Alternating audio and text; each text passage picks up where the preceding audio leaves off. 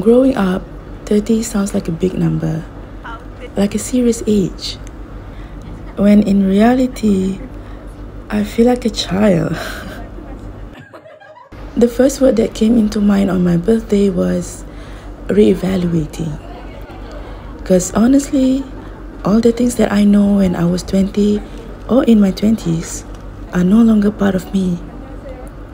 But since life has no pause button, the reevaluation needs to happen at the same time as living my life.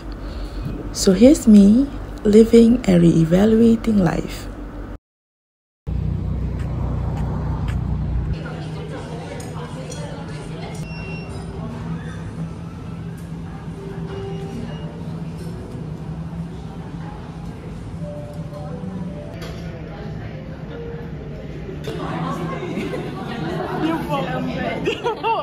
Baik.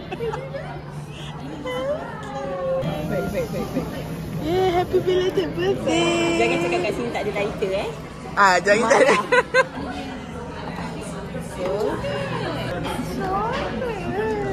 It's chocolate.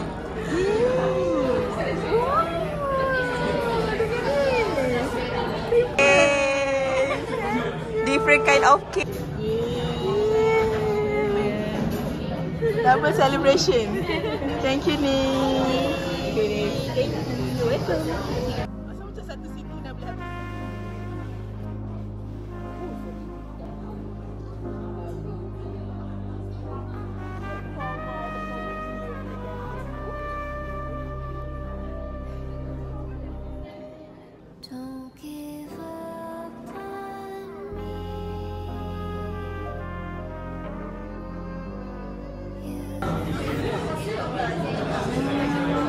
How 30s taste like?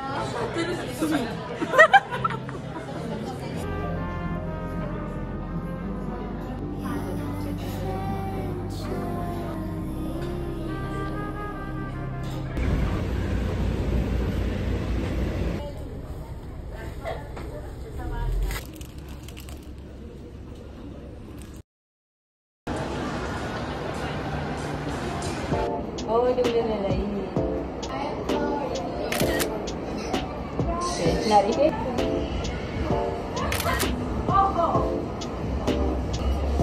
One, two.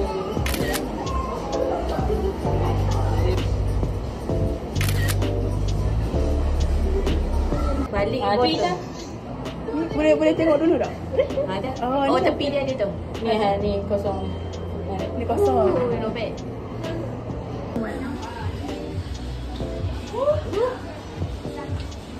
Yang first one kan? Okay.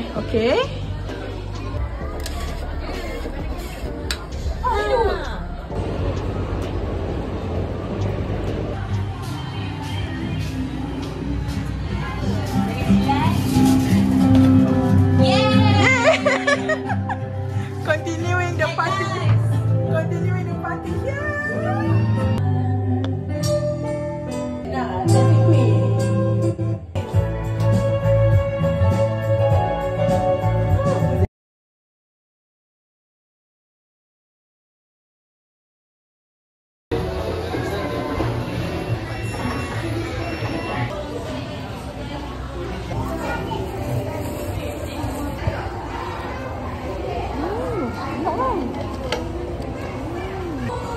Nanti ada tu orang scam. Itu kami pun lama. Ya.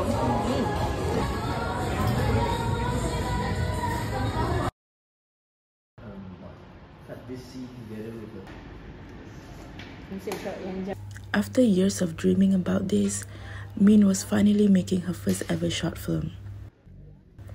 And for this to happen on my birthday, iconic.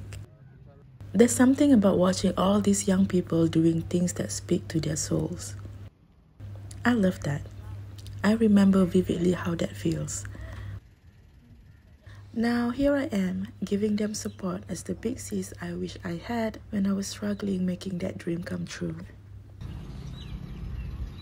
First audience. Oh yeah. First audience. In July, I usually will try to squeeze in some activities to tingle my creative side. So I found this creative community mall in Bukit Bintang And I'm probably too shy to admit how much I love this place.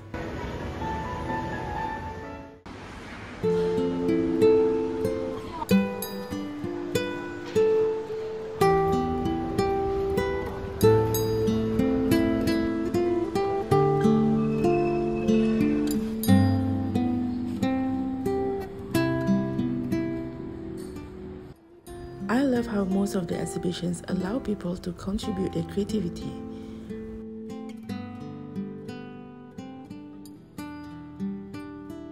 Like this booth right here is for you to channel your thoughts into drawings. Basically, to turn anything that crosses your mind into something visible.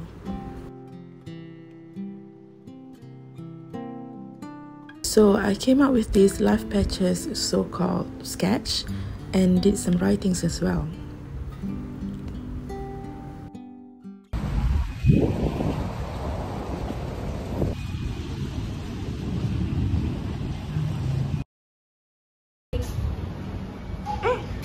Maksudnya dah ada.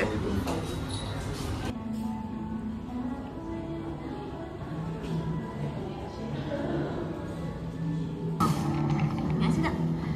Aku Nasi. Nasi sikit-sikit. Ini kita punya ke macam lain macam? Okay.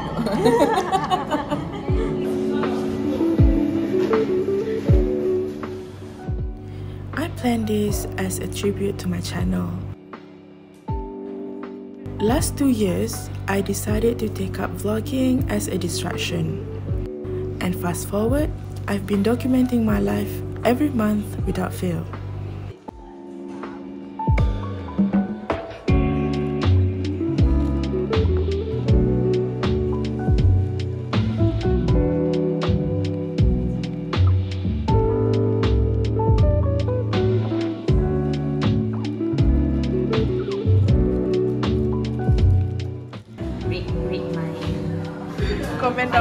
Comment down below.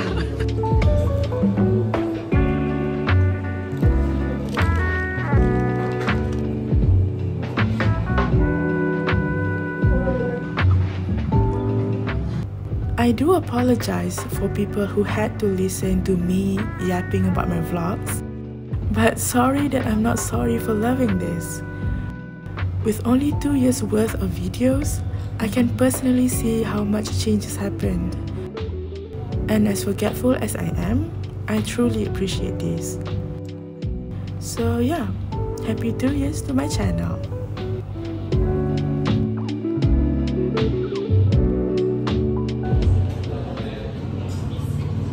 Udah. Untuk video yang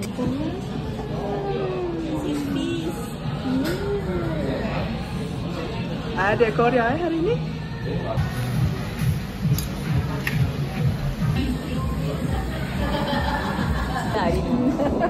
안녕하세요. 안녕하세요.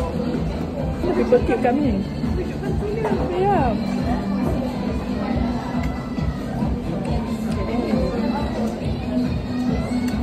Oh my god, so sedap. Ini ke daging. Dia potong sedap. Tolong saya, I'm a fan of. Ada berasa ya.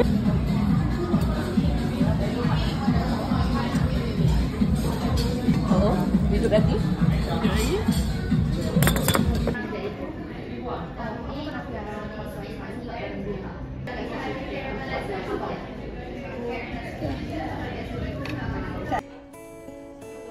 When the unforeseen chaos happened earlier this year, I owe it to these two souls for sticking through that crap that I did not sign up for. At the show one weekend, I was a friend of your cousin. Said, hey, how you've been? And with your checker shirt on and my Reebok shoes on, let's watch something random turn into something awesome.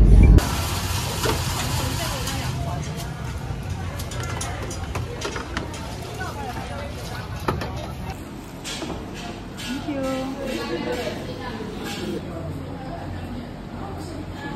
Tengok benda.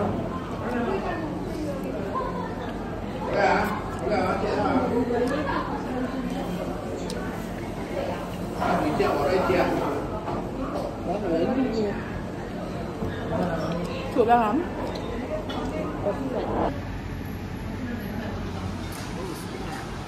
Tunggu santan.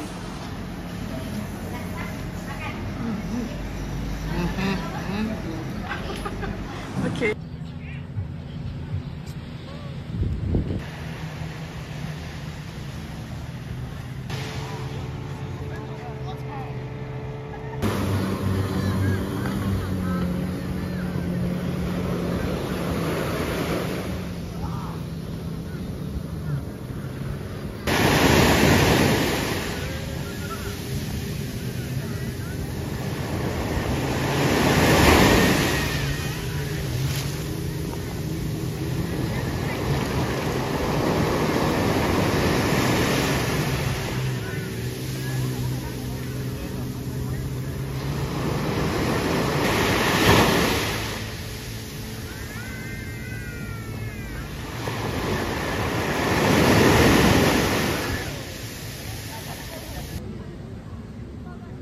Jangan banyak-banyak info ni tak.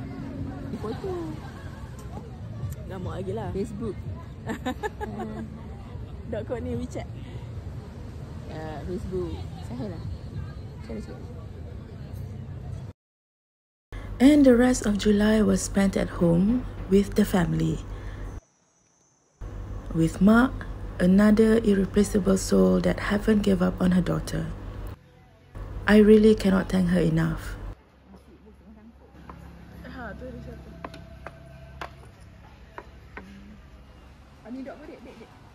Ada tak mah?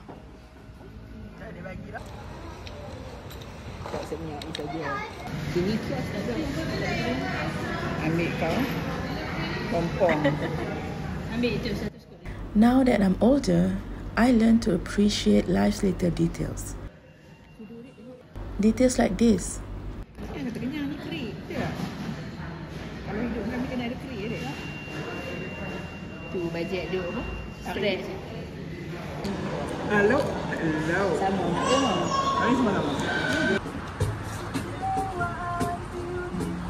Meja dari tengok. I cannot.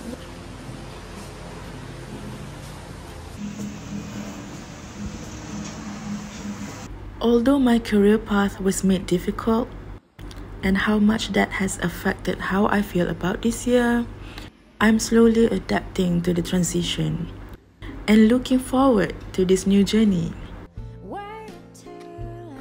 With whatever that you brought into my life, goodbye July, you have been wonderful.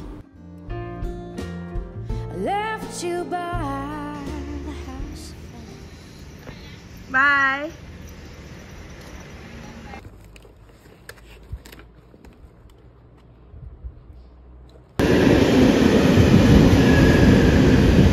On the verge to miss you, and then it happened. No, we didn't understand.